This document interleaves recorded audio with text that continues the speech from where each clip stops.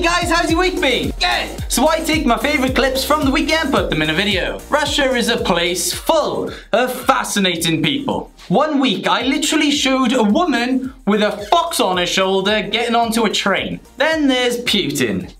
Less said about him, the better. Otherwise, I'll probably be poisoned in my sleep. But there's one thing I really admire about Russian people, their resilience in a sticky situation.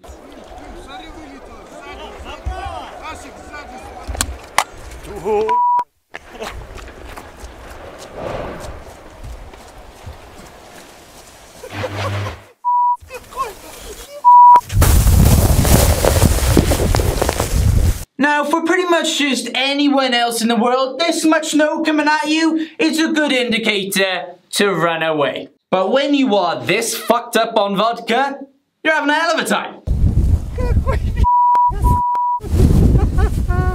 He's laughing. How much brain damage does this guy have? If you're asking whether or not he was alright afterwards, I'm not sure if he was alright before. Why is Putin worried about the US building more weapons? The Americans will be firing rockets at Russia and all the people will be in complete hysterics. Listen to him. He's like, He's getting comfortable in an avalanche. It's nice to take the weight off the feet.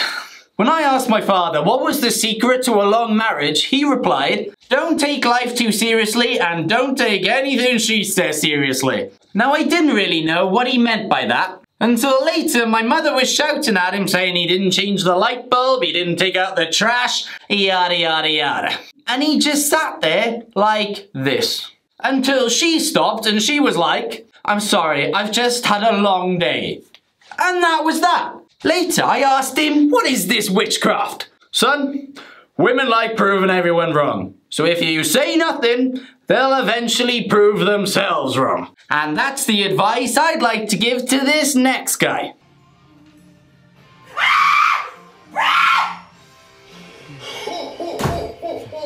Merry Christmas!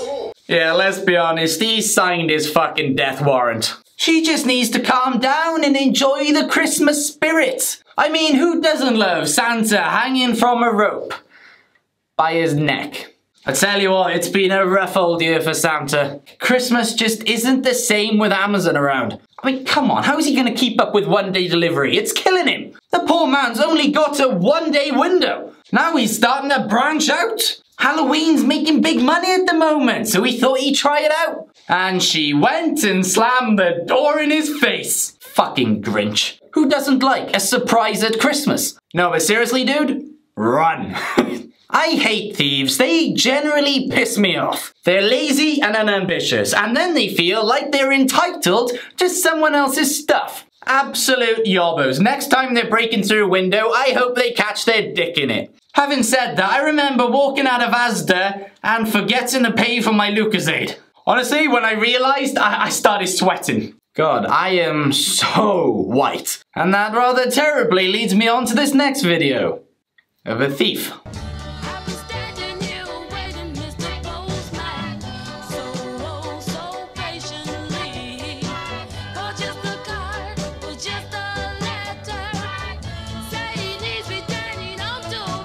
This is just not the type of man you want walking up to your door. If he isn't a hitman or a thief, he would definitely be a sex offender. Just look at him, he's trying to pull off an Orlando Bloom beard. Like, come on, we all know you got some sort of spire nest overlooking your neighbor's window. Anyway, dickhead feels inclined to take the contents of this person's letterbox. And what happened next gave me this fuzzy warm feeling inside.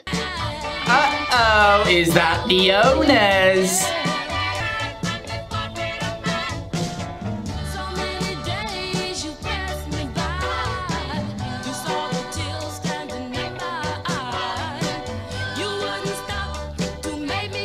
That guy is having the sex of his life tonight. Did you see the way I just handled that burglar? So fucking manly. Yeah, go upstairs and get ready. Fuck! I can't believe I just did that. Shit, I think I pissed myself. Holy crap, I've never been so scared. The bastard tried running off with my moisturizer. So not long ago, I was in Bulgaria skiing. And I was having lunch with my cousin. Then the food came. I got chicken goujons. And there were 5 of them. But when I went to the toilet and came back, there were 4. I had been robbed. I said to my cousin, did you see where my other goujon went? No, what goujon? Really? Well, I see you chewing. Yet you haven't touched your pasta. It's pasta, I just had a bit off the side. Bullshit! The basil leaf is still on it and everyone takes it off first. Don't say a word. Just know I'm really disappointed. And I will remember this. I'm just trying to say I like basil. Yeah?